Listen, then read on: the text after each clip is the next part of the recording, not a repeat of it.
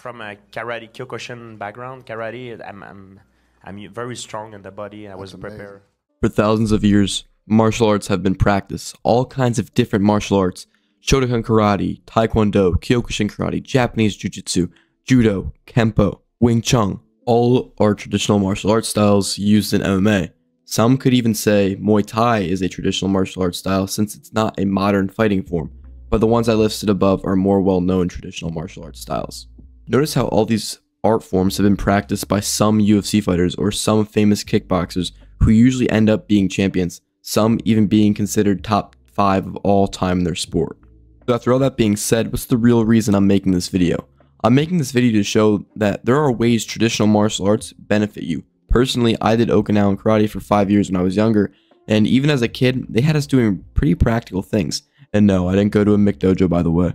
We sparred a lot, and I think the best thing out of it was that it taught me a lot of lessons as a younger kid. So with that said, what are some practical implications of traditional martial arts for modern day combat sports? Philosophy. Mike Tyson's coach, Cus D'Amato, said when he was training Mike that the sport of boxing was 75% mental. So what is your philosophy? How does that affect you mentally in the cage or in the ring? You see, philosophy is in a lot of martial arts styles, such as Kyokushin karate. It's about finding the true meaning of strength for them. Some martial arts styles believe in being as humble as possible. Most do. Some believe in fluidity through movement. And when you bunch all these philosophies together, and you basically get values or a mindset. So for example, let's say something like judo.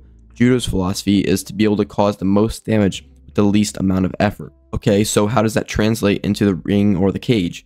Well, maybe that translates into a style that doesn't take much to do, or you don't throw many punches, but your punches are very powerful. It causes a lot of damage. I think Yuri Prohaska takes this to heart the most. He lives literally by the Bushido code, a samurai code that all samurai of Japan followed at one point.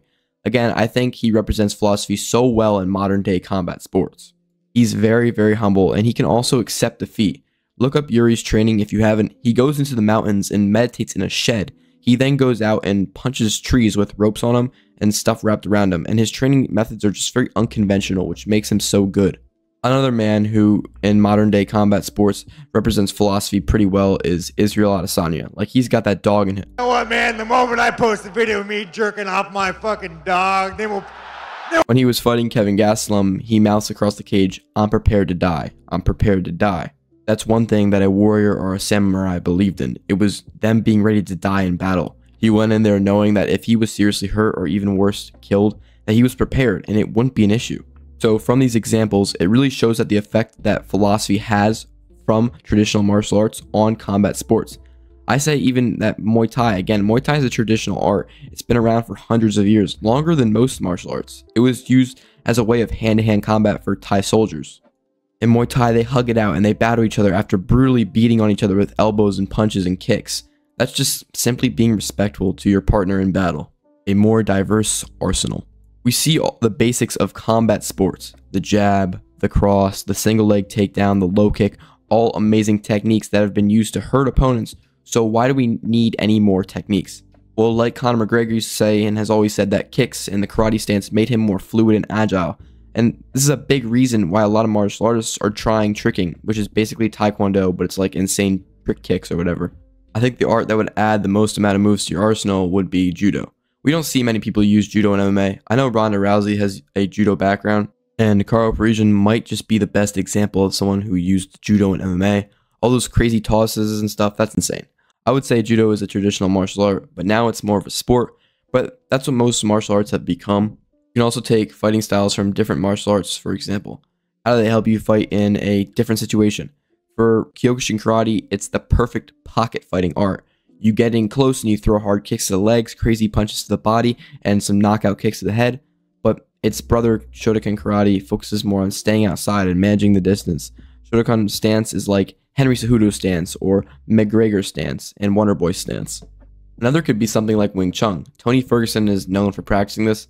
I'll say this now so you guys can debate me, but if he would have fought in Khabib, I actually think he would have won. I love Khabib, but Tony was just a different man when he would have fought him. He combined the Wing Chun with his boxing, and I think after the Chandler fight, he should have started to think, maybe this is enough and I should just retire, but I digress.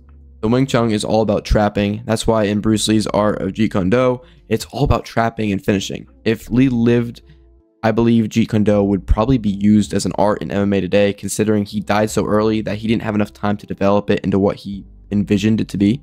There are many practical uses of traditional martial arts in modern day combat sports. You just have to find and implement those practical usages. Movement. So movement is just the umbrella that covers all kinds of things like flexibility, mobility, strength, everything. I think traditional martial arts make you more fluid in movement, and that's what a lot of martial arts practitioners aim for, fluidity in movement. I think a lot of traditional martial arts also incorporate tons of stretching in proper warm-ups. When I did Okinawan karate, it's almost like Kyokushin, but we would warm up, do Kihan, Kata, and then Kumite. And in the middle, we'd do some stretching or at the end, and a lot of it was based on flexibility and being more fluid in our motions. That's one thing about Okinawan, is that it's not just a bouncy style, it's kind of like a switch. It can go from bouncy with the hands up to just a like normal squared boxing stance kinda. This is what I mean by fluid in motions, being able to switch and adapt a certain style when needed. Yet, how do traditional martial arts make you more flexible? I think they make you more flexible since you don't really neglect stretching. I see many modern day martial arts neglect stretching and mobility work. That's just the stupidest thing not to do. Like, just stretch. It's not that hard. Stretch for maybe 10 minutes a day. And a lot of these martial arts do a ton of mobility work. Again, jiu-jitsu is one of them. I trained Japanese jiu-jitsu for like a little bit, maybe like 7 months. And the chokes and stuff are crazy because it's all gi stuff and you need that mobility for it. I think another good martial art that has emphasis on like strength is judo and Kyokushin karate. They both use weightlifting as a way of conditioning. Judo guys are huge, like they are extremely jacked, and Kyokushin guys are very lean because strength is required for these martial arts. And I think they're most focused on bodybuilding and athletic style training, while combat sports athletes are like they're focused on solely on athletic and powerlifting, which if you combine all these, you get a decent physique and a ton of strength and power for your combat sport. Footwork. So this only applies to a select few martial arts that are traditional, karate and taekwondo being the big two, since these arts teach you how to move and spring around your opponents. I think a large problem in MMA today is people aren't springy enough. They stand there very rigid and stiff, and that's why they get hit with those crazy leg kicks the whole time. The only person that can be fluid and rigid at the same time that I've seen, and you can say other people, but Ilia Topuria, he has a lot of weight distributed evenly and is in a wider boxing stance, but he keeps that rigid guard, so he's able to manage the distance like a beast. He's crazy at moving. He's actually one of the best boxers I've ever seen in MMA. Someone he fought like Josh Emmett had all of the pressure on his front leg, leaving him open to those leg kicks by Topuria, and then eventually I'm pretty sure he got knocked out. So you see these fighters that don't manage the distance well, and they can't bounce around like the ones that are so good at like traditional styles, which leads me to thinking if you train these traditional martial arts, it's going to be beneficial. And in Taekwondo, you're supposed to get in and kick without being kicked. You keep your hands low and you start bouncing into kicking range. Same goes with Shotokan karate. You bounce in, but you have punches.